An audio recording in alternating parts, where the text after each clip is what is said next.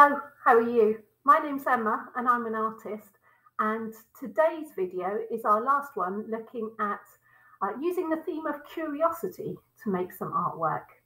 Now, artists are renowned or well known for being quite curious, and some artists like to experiment with lots of different paints and different media, so pencils and pens and chalks and crayons, and they like to use them in unusual ways.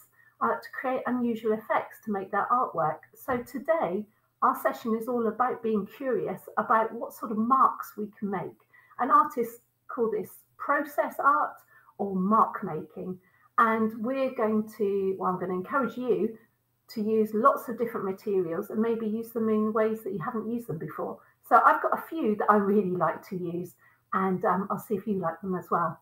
So like usual, I'm going to point my camera down in a minute so you can see what I'm doing. And you can use any combination of these, or you might be able to come up with some of your own. Okay, so let's have a go. So the first thing I like to do is I like to use filter papers. You might recognise this. Your grown-ups might use one when they're making a cup of coffee. Yeah? It comes from a coffee machine, but they're great fun for drawing on. Look, I've drawn on lots of colourful circles here. And it's fun to spray water onto your inks once you've coloured in. You're never quite sure what's going to happen, and some artists really like that.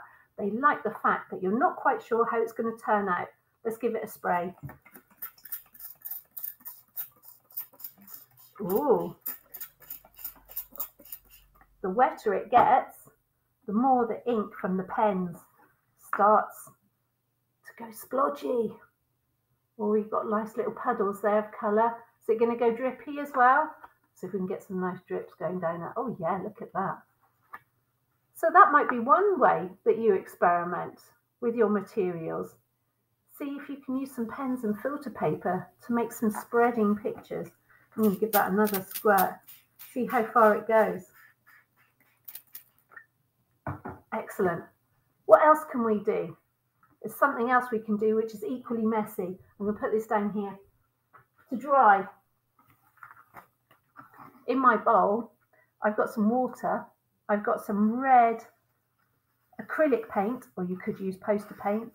Guess what I'm going to put in? Something you wouldn't expect to put in your paint. Some washing up liquid. What does washing up liquid make? It makes bubbles. So let's see what our bubbly paint looks like. I'm mixing it together. Smells like washing up liquid, but looks like paint. Let's put that there for in a minute. I'm going to make some bubbles by using a straw. This is the important bit. Don't suck. You need to blow some bubbles, okay? Nobody likes the taste of painty washing up liquid. Let's see if we can make bubbles.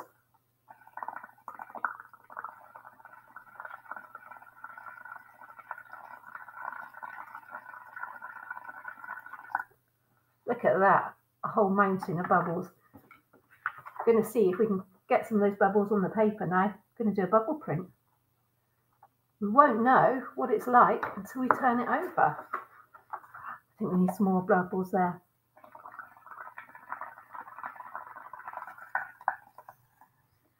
Wow, that's a bubble mountain.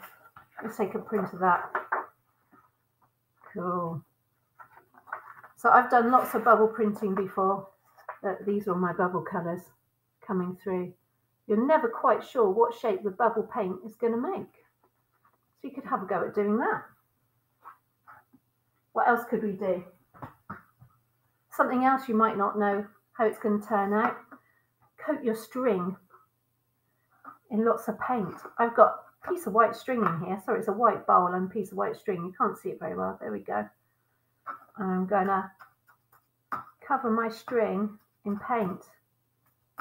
Oh, it's a right old mess in here. Look at that. Then I'm going to take some paper. I'm going to take my string. Oh, it's so sticky, it's stuck to the bowl. Look at that. Ooh. You put it on, make an interesting shape. Make sure your ends of your paper are sticking out. And then we can put another piece of paper on top. Here's my bubble paper. Oh, yeah, put it on top of the bubble paper. See what that's going to do. We need a book to hold it in place. And then get hold of your two ends of your string and pull it out. So the book is kind of holding the paper in place. Give it a good tug. Right, here comes the string. Out it comes. Let's see what sort of shape we've got. Ooh, that's unusual, isn't it? So today you can have a go at being curious about what sort of effects you can get with your paint and your paper. What artists also like to do is to build up layers of interest. So we might get a stencil, and I might decide to put a stencil across there. I'm going to use some gold paint now and a sponge. I'm going to squirt some out onto the sponge. I've got my stencil here, which is like full of circles and dots.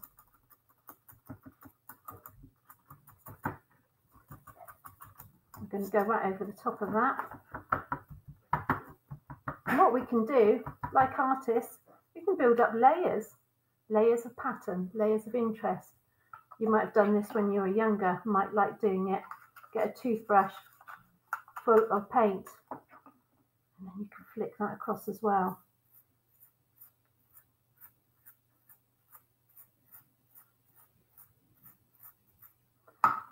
Or you might find some interesting things to make some patterns with. Maybe some round shapes from the lids of bottles. You could add those on.